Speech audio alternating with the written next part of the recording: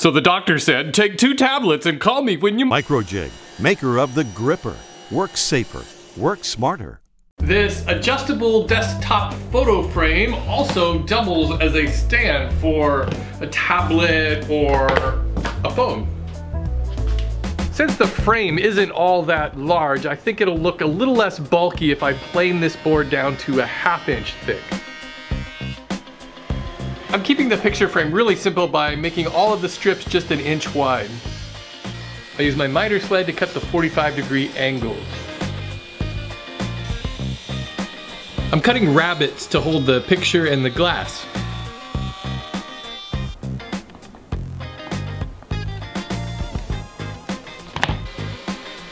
I'm slightly rounding over all the edges. I'm taping 2 boards together so I can cut both of the legs at the same time.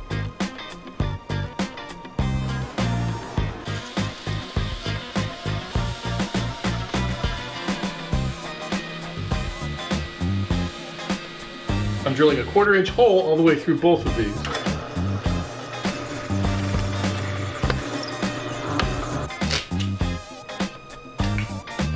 And I'll give a quick round over to the edges of these legs.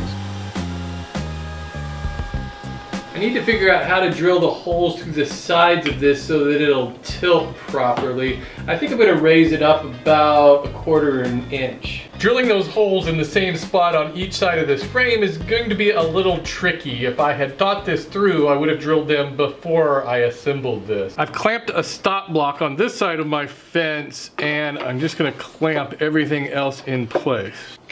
The trick is just to keep this as square and vertical as possible.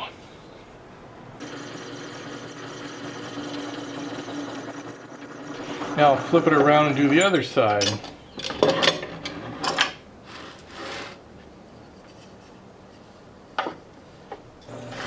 The drill bit I'm using for these holes is a little bit smaller than the 1/4 inch.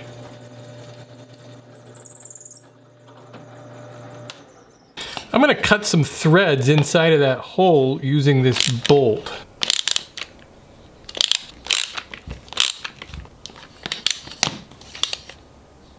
Okay, I can see it starting to come out the other side, so all I need to do now is just back it on out.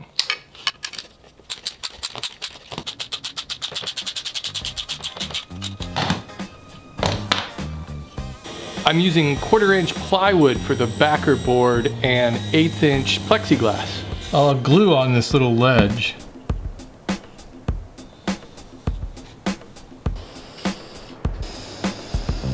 And once that spray lacquer is dried, I can screw in these threaded rods.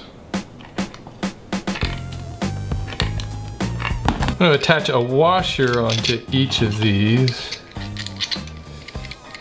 And then I can put the leg on. These are called star knobs. I picked them up at the hardware store.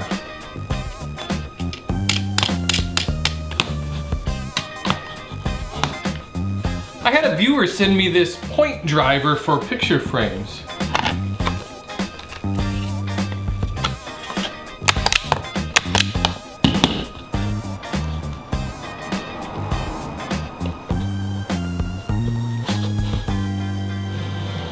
I think this makes a great gift idea. It would be great for a co-worker. Maybe you've got an office secret Santa gift exchange coming up. I want to give a special shout out and a big thank you to longtime friend of the show, Bill Wilson, who gave me the idea for today's project. He's one of the hardest working woodworkers I know and has come up with lots of ideas for woodworking for mere mortals. Thanks again, Bill. I really appreciate your support. And I want to thank all of you for watching Woodworking for Mere Mortals. I have new woodworking videos on this channel every Friday, and if you would like to download a free set of plans for today's project, check down in the description for a link. I'd also like to remind you to please share your projects over at the Woodworking for Mere Mortals Facebook page, and don't forget I tweet at Mere Mortals WW. Thanks everybody, I'll see you next week.